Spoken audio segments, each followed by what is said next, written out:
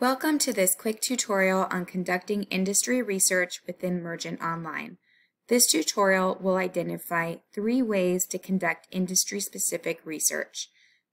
We'll identify retrieving industry reports, conducting searches within the basic search module, and conducting searches within the advanced search. The basic search and advanced search modules will identify how to build company lists based on industry.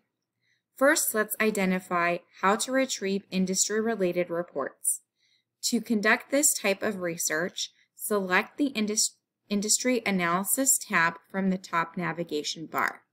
This will take you into the Industry Analysis module. From this page, you can search by macro-level industry. Selecting food and beverage will retrieve the industry analysis for that major industry. You may narrow down by region or by date. When you have selected your parameters, select Search at the bottom to generate your result list. The result list defaults to most recent report. However, you may refresh that result list by selecting this arrow and look at the oldest report first. To review the industry report, you may either select the View link here to the right or the PDF icon. Selecting the PDF icon opens up a new tab within your browser and retrieves the full, robust report. These reports are pretty comprehensive and cover a lot of different sectors within the industry. Going back to our basic search module, let's review the platform before diving into a search. On this page, you can select the type of company you'd like to review in your list. So we have options to search USA, active and inactive companies, so domestic companies. You also have the option to include international companies, active or inactive. This box, DMB Private Company Database, allows you to search private companies as well.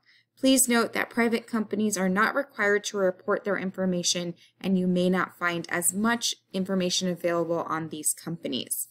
Once you have identified the types of companies, head over to the classification search box.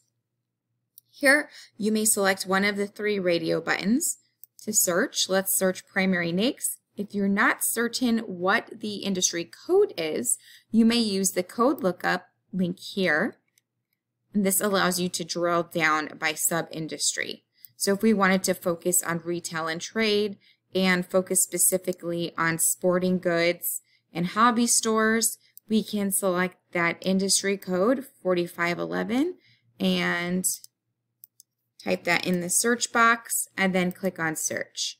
This will give us a list of results that match our industry code plus our company search parameters. So we see on this list 74 public companies, 1,953 private companies, and the default is set to show all. So we're seeing private and public companies on this list. However, you can narrow down to either public or private by selecting either link at this top navigation bar. You can download this list into an Excel spreadsheet by selecting that option at the top right corner here. You may also search within these results. To build a company list using the Advanced Search module, select that tab from the top navigation page. And you have multiple search parameters from which to choose. If you wanted to conduct a cross-state analysis within a particular industry, I have one set up already, but we'll go through how to add these search fields. So if you wanted to add the state, you would select this plus button here, and this would pop up. I've selected California. Next, you want to make sure to select the OR option, especially if you're comparing states or countries.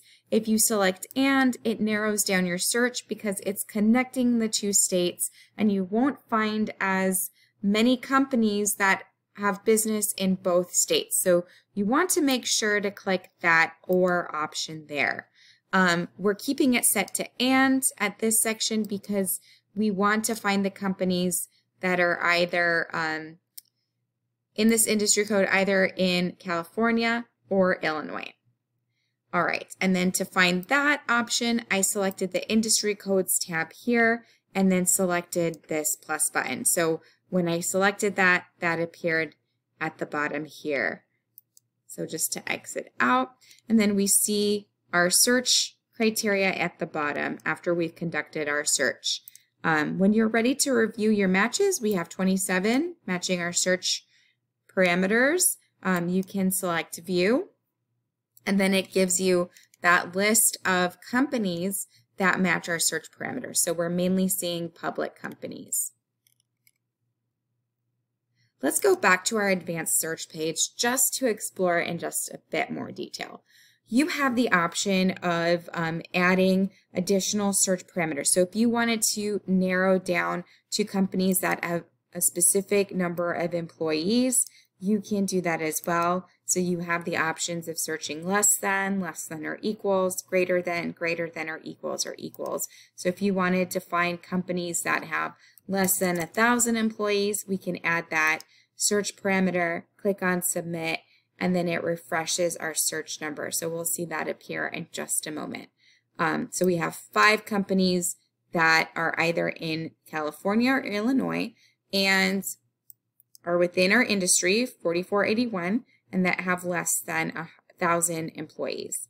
Likewise, you can also narrow down by financial information. So if you wanted to find companies with a total revenue of greater than $1,000 a month, let's say, clicking on Submit will refresh our search, and then we'll see that number appear. And if you're finding that this is generating too narrow of a search, you can alter your search parameters. So we have 4 matches.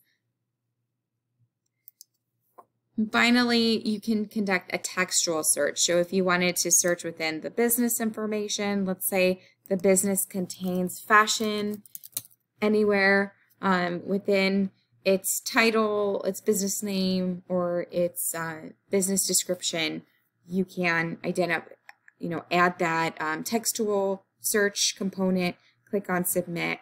Keep in mind that those businesses may not have those keywords within them, so this may be a harder search to conduct.